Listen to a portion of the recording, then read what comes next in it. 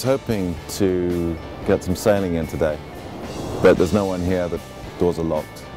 It's very disappointing. So instead, I thought we'd shoot a video for my next single, Play That Game. Should be fun. It is a little bit snowy. It's amazing what they can do with special effects. I don't know if you can see all this, but we've coated this entire road in white stuff out of a can. And it looks amazing. You'd think it had actually been snowing.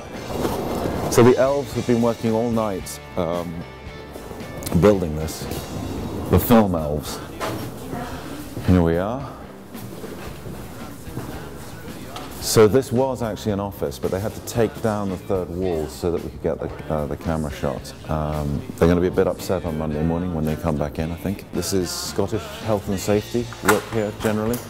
And you can see through the window there where we are. That's a view. We're actually in New York now. So it's looking good. And I think we'll go to my trailer now. Yeah, we have to be a bit quiet here because their children sleep upstairs. This is named after my first girlfriend, Polish Piora. Yeah, I travel the world in this. This is my preferred mode of transport. So welcome to my trailer.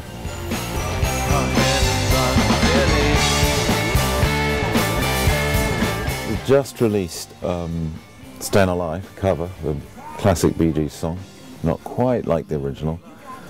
And we're filming today for the second single, which is Play That Game, which should be fun, and that'll come out in early January. And then the album follows, I think it's February the 16th it's going to be released, which is exciting. And then in March I'm off on tour supporting the Stranglers. And Wilco Johnson is also playing, so it's a rerun of my childhood. I don't get paid for my bad behavior. I don't get paid. We're going to smash the office up, and then we're going to reverse the film, and it's going to be a journey.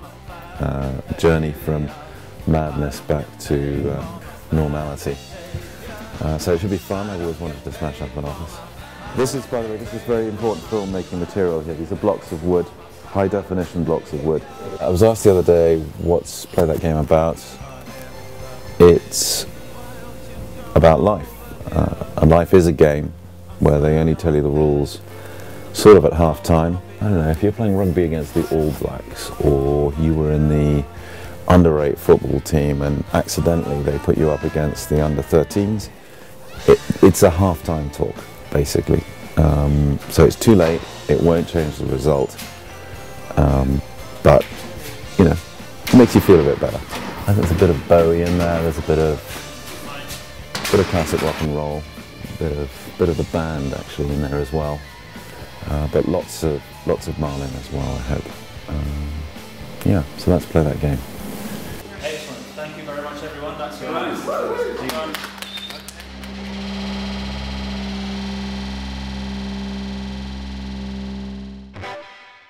That's it.